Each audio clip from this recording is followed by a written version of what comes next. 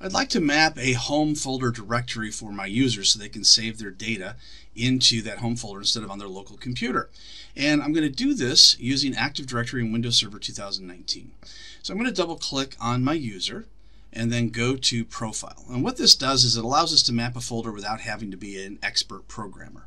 So I'm going to go to where it says Connect, and now it's going to give me a drive letter option. I'm just going to choose the H drive just because it's easier for home directory to be called H. And before I put in my path, I've got to create a shared folder. So I'm going to go to my C drive, and I need to create a folder that's going to be this person's home directory. Now I can put it inside a folder or just create a new folder, whatever it is I'd like to do. I'm just going to create a new folder, but you can create whatever path you would like. And I'll call it admin1. And then I'm going to right click and go to Properties. And then I'm going to click on Sharing. Now I'm going to click Share, and I'm going to put in the name of the person that I want to share this with.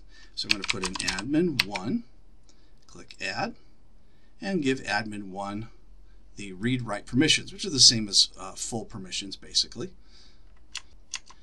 I'm going to leave administrator in there as owner, which is fine, and click Share.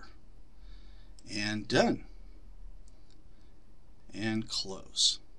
So now let's take a look at the share path. So if I put in // and the name of the server, hit enter, then I can see my admin1 share. Now I need to copy that share. So I just click in the address bar and it shows me my path. So I'll copy that share and I will paste it in and click apply. And here it's just giving me a warning to make sure, because it's in the root of the C drive, that you make sure that you have rights to it, which I do. So I'm going to click OK. So as I said, you don't have to put it in the root. You can put it in any other subfolder if you'd like as well. Now I'm going to see what the effects of this were.